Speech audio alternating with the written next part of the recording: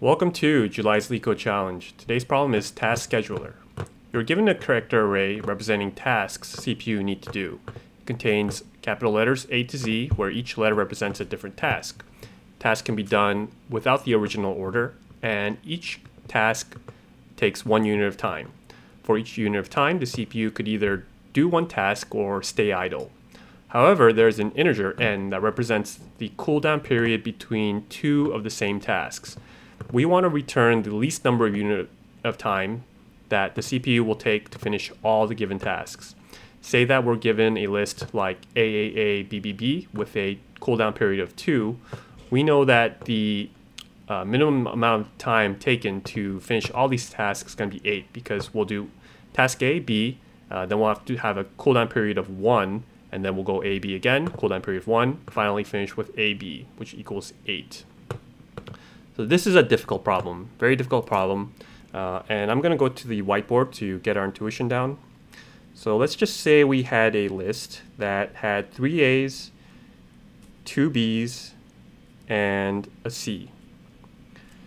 Just intuitively, how would we want to do this? And let's say we had a cooldown period of 4.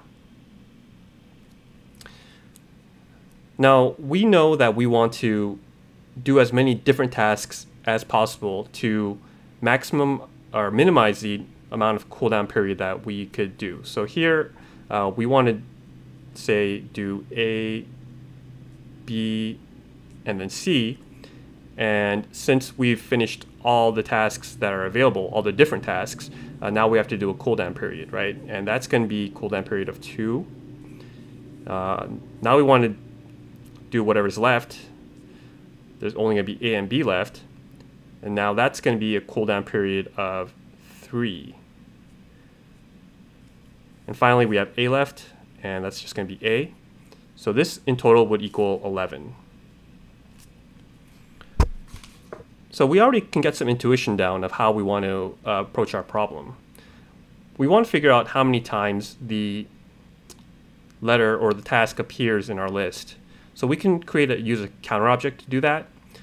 We also want to make sure that we want to perform the task that appears the most first, and then whatever appears the next most after that, and so on and so forth. That way we want to extend the cooldown, like the amount of tasks that we can do, and have the one that appears the most go first. Okay, so knowing that, we can think of some data structures that we can use to do that. How about a heap? How about if we had a heap that's going to have some tuple with the number of times it appears. So A appears 3 times, B appears twice, and C appears once. So we already know that we want to do as many different tasks as possible while the cooldown period is less than 4, right? So say that we had a temporary array of some sort. And what we'll do is pop off each time, subtracting the number of times it appears onto our temp list. And each one of these is going to count as 1 unit of time, right? So you can see that here we can do 3 tasks,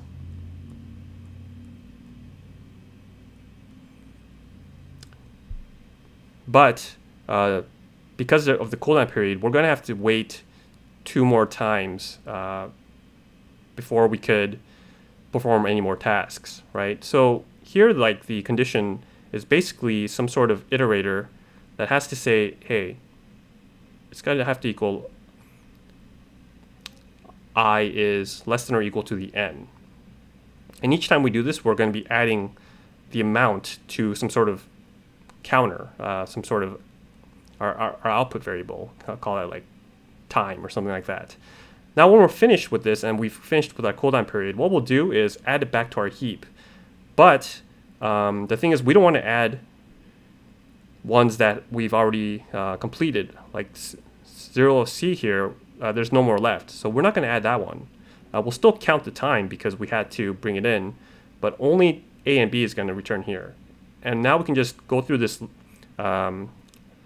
loop again and again, counting up the number of times until we are either out of the heap, either heap is like none, heap is gone, or this temp array is gone. Yeah, so that's the basic intuition. Let's start coding this out to make it make more sense. All right, so the first thing we want to do is initialize a couple of variables. We want to have our output, which is going to be equal to 0, as well as a heap, and we'll just call that H. So this will be 0, and this will be a list. Now we want to create our counter object, right? And for that, I think I'm just going to use the Python's counter object. We'll just say counter and put in the tasks.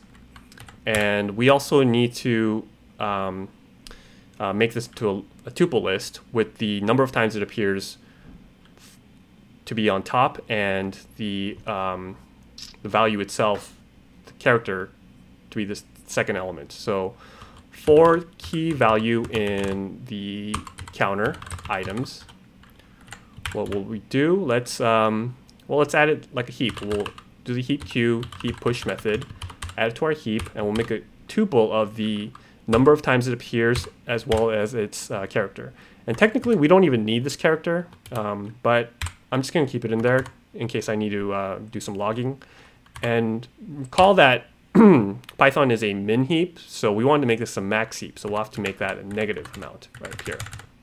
All right, so cool. Now we have our heap. So while there's a heap, what do we do? Well, first we need some sort of temporary list and our iterator. So and we'll just call it temp. We'll make this equal to 0 and temp equal to just a list. And this we don't actually need to make into a heap because we could do a heap push later. So while we want to finish our cooldown period, right? So while I is less than or equal to n, what do we want to do? Well, let's first pop off the number of times something appeared, and as well as the character. I guess we'll just call that key, and we can pop this off of our queue. So I just realized before we do that, we have to make sure that a heap even exists, and we should increment our output by 1. So if a heap exists, because this would fail if there's no heap, right? We'll pop it off. What we'll do is subtract or add, actually, because remember, we're going opposite order. We're going to add 1 to our nums, and then we're going to add this back into our temporary array. So we'll add this to our temporary array as a tuple. We'll have nums and the key. So now it's like decremented. But one thing to remember, if this amount is 0, we don't want to append it, right? So if the nums is less than 0, then we'll append it. Otherwise, we don't want to append it to this temporary array. Now, once we finished that, this is where we want to increment our I. But keep in mind, because of that last amount where we finish our heap, say that we finished here with AB, we don't want to wait another idle because we've finished our heap and task, right? So to make sure that we can break out of our loop, we'll have to say if not heap and not temp, then just break out of our loop because now we're finished. We have no more tasks to complete. So finally, we go through that, and we're going to add back what's in our temp. So we'll say, I guess, key value in temp. We'll add it back to our heap. So we'll add back to our heap just the key and value in our temp. So that's going to allow us to continue this on until we're finished. Finally, we just return our output because we've incremented it all the number of times we have a task, or the number of times we have to wait for our cooldown to finish. So let me make sure I made no typos. Okay, that's not right. Let's see here. I equals nen, not temp. Nums is greater than 0. Okay, so I think I made a mistake there. If nums is less than 0, right? So this should be 8. Yep, looks like it's 8. And let's go and submit that. And there we go, accepted. So this is a hard problem. This is not an easy problem. But basically, if you get this intuition down that we want to do the task that appears the most first, and we want to make sure that we do as many different tasks as possible to minimize the amount of cooldown period, then this algorithm becomes a little bit easier. It took me a while to finally get this down, but this was a solution I liked the best. My original solution was a lot dirtier than this, but I think this is pretty readable and understandable. There are some other tricky solutions that you can use, like involving math, but I think this is more understandable for what we're trying to do. So thanks for watching my channel. Hope that helped. And remember, do not trust me. I know nothing.